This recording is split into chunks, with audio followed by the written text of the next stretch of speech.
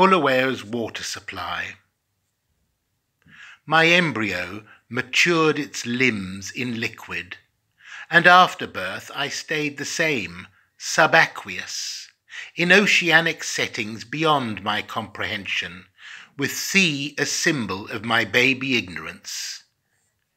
And even as a plump and wordless toddler, the deep pile on my parents' patterned carpet appeared as tall as seaweed lightly swaying, while strong and distant currents circled elsewhere.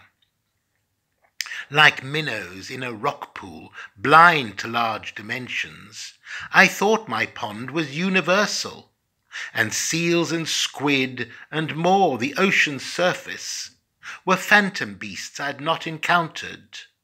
And so as well my cot in Bulawayo, in which I spent long days of dreaming, and round whose bars all action focused, was clearly stationed at the planet's centre.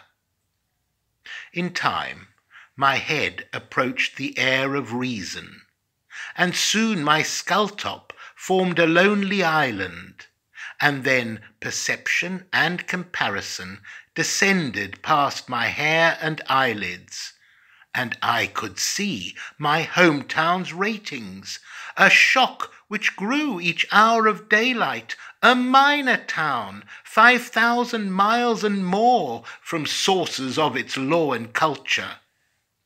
The colours, which till then had dazed me, with brightness of a new-found Eden, and the rocks and bricks which had so far rebuffed me, with strength as if each one were Samson, were greatly weakened now that I detected that I was stranded in a far-flung boondocks, as much a jolt as when a Polish savant confirmed the sun controls our orbits.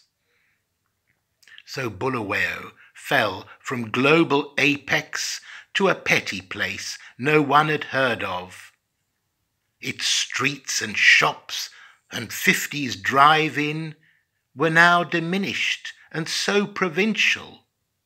The door to paradise had closed behind me, my boyhood spiritless and wilting, as wider survey sucked the moisture from the riches of its previous stature.